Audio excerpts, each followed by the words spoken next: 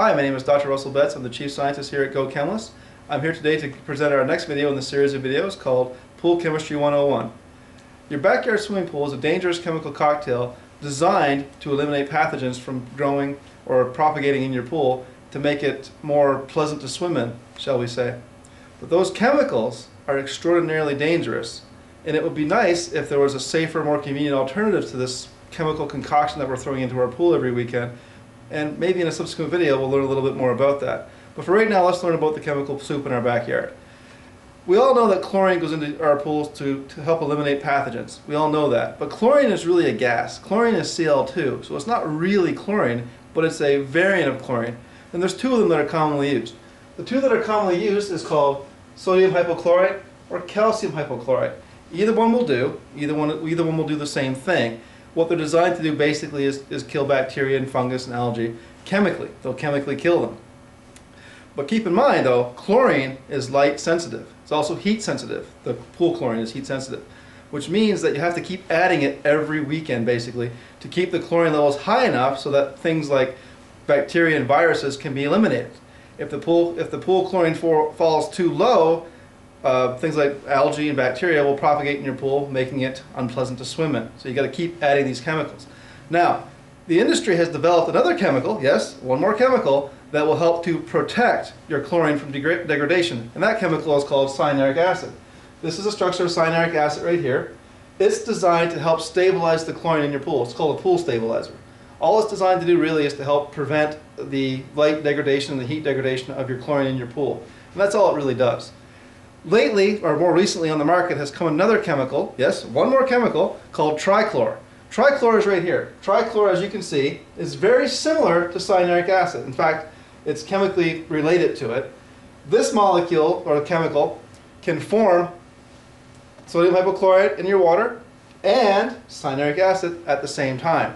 It's a much more convenient chemical to use, but it still gives you the same two chemicals. You're not adding less chemicals to your pool, you're just adding the same amount of chemicals at one time.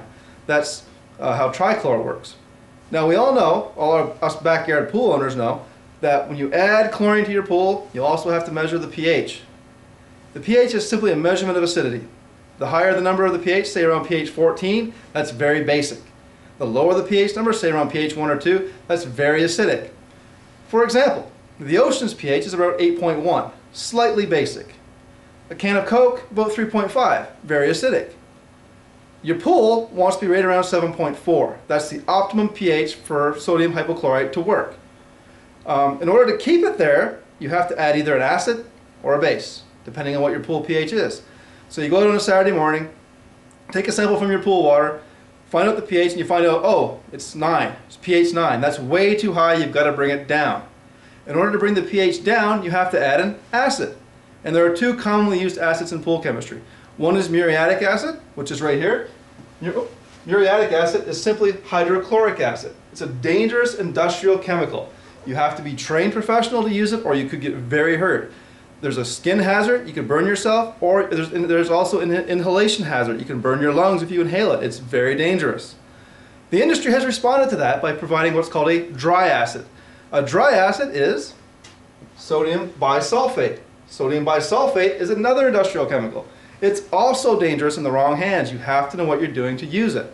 I've got a Ph.D. in chemistry. I'm very comfortable using it. You probably don't have this. You probably don't have the experience of handling chemicals through most of your career. So it might be a little bit intimidating for you. So it really can be dangerous. You have to be careful. So let's take for another example. You test your pool. You've added too much acid. Now your pool's acidic. You've got to bump it back up. It's kind of like we call it here at Go Chemist. We call that chasing the pH. The pH is too high, you got to bring it down. Now it's too low, you got to bring it up.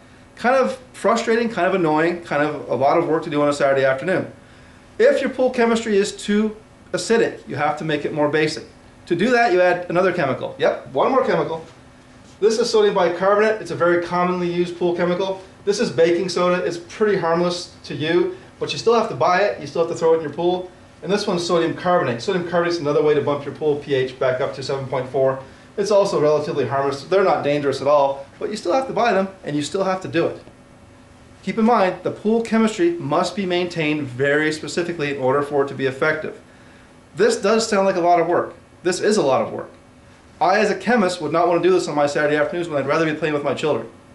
So let's think about a more convenient, safer, more effective way to prevent your pool from growing bacteria or fungus. And in subsequent videos, I will show you that there is a more effective method. And I hope that you've enjoyed this video. And I would like to say again, my name is Russell Betts. I'm the Chief Scientist here at GoChemist, and I hope you've enjoyed this video.